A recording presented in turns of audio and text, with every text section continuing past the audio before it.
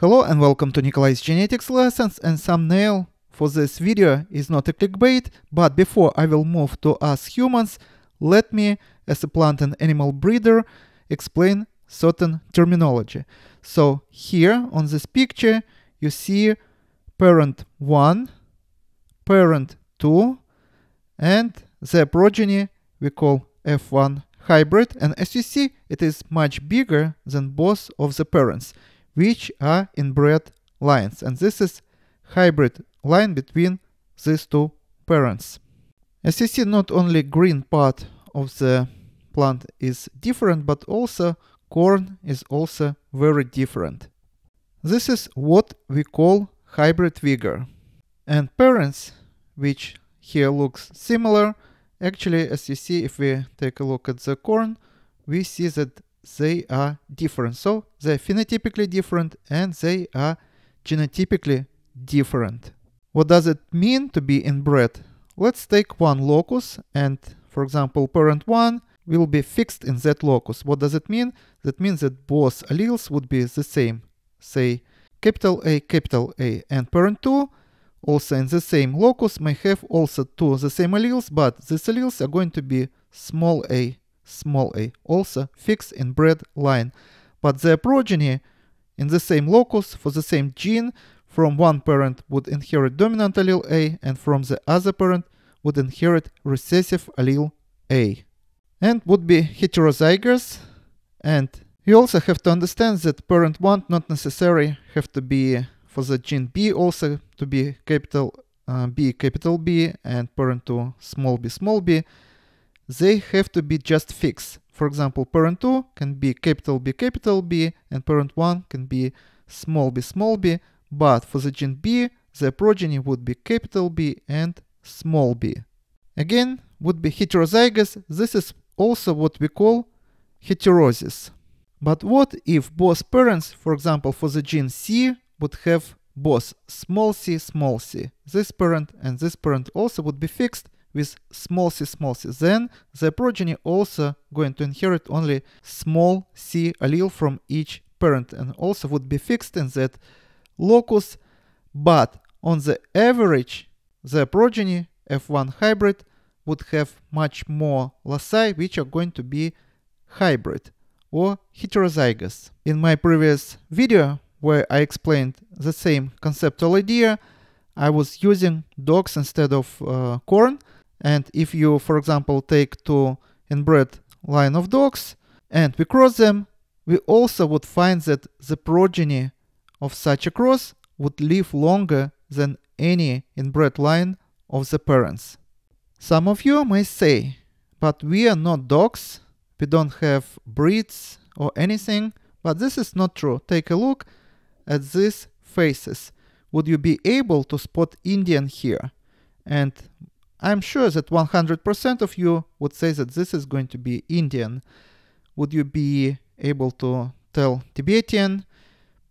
Maybe 99% of you would choose this person over this person who is look more like Chinese because he is Taiwanese and they are Chinese.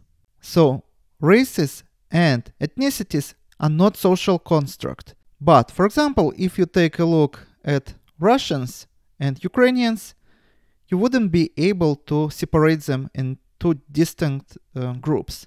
Even I wouldn't be able to do it. Those I would be able to spot on the street people who belong to my ethnicity, like one person out of 10,000 people. But between Ukrainians and Russians, there is no genetic difference. So even if someone would offer me $1 million, I wouldn't be able to separate 20 people into 10 Russians and 10 Ukrainians. There is no way to do it. So from this point of view, Ukrainians represent a social construct but not distinct genetic and phenotypic group.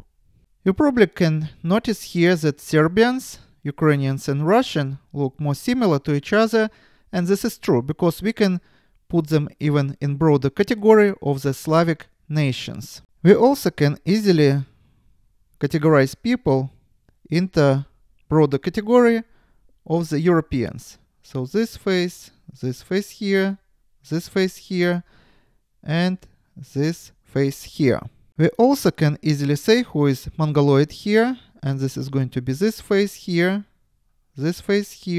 and this face here.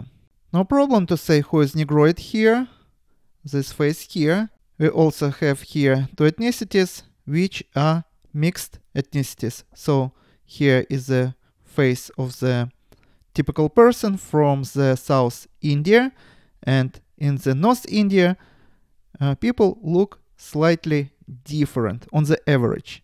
Those you can find, of course, people who have lighter skin in the south and people who has more pigment in their skin on the north, but on the average, people who live on the south slightly different from those people who live on the north. For example, you cannot tell the difference between people who live on the north of Russia or on the south, on the east or on the west. But in India, you can tell the difference because Indians has diverse mixed genetic background, which are result of the multiple waves of migration to India, and there is also a lot of mixture with different ethnicities that has common border with India. And lastly, Peruvians represent local American indigenous population with some admixture of Spaniards' blood.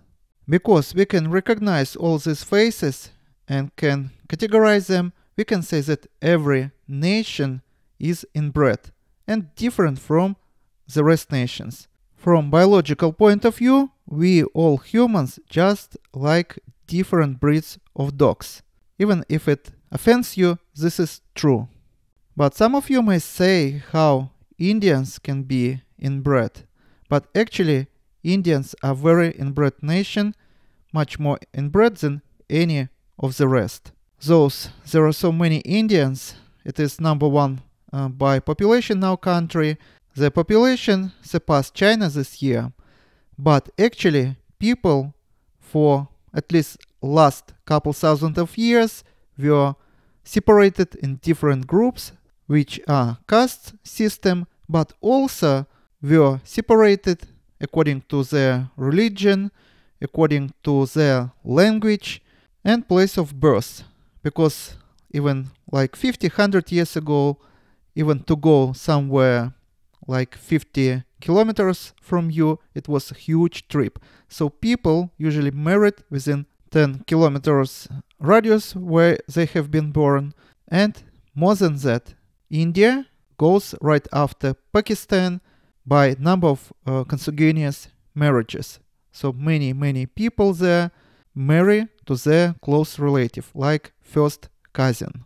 So you have to understand that India as a country is highly genetically diverse country. But if we'll start looking at individuals, we will find that many individuals actually belong to certain small groups and actually highly inbred.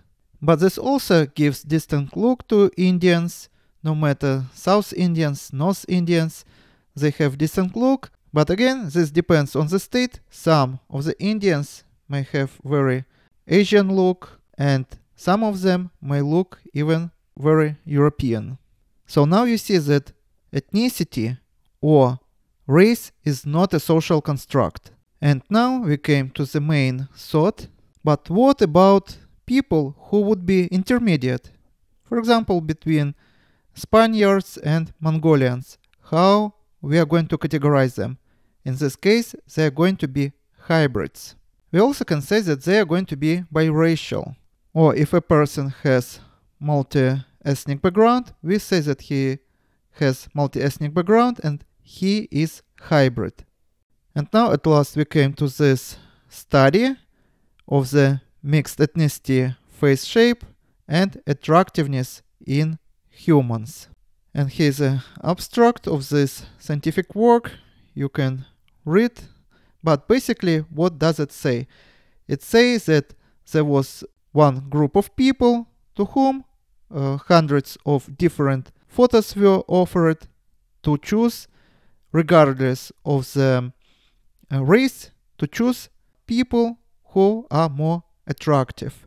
And as a result, People who were choosing most attractive people themselves were Europeans and Africans.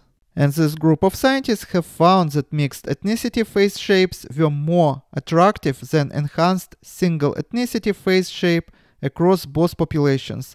So statistically, both Europeans and Africans perceived people of the mixed background as more attractive than even their own ethnicity.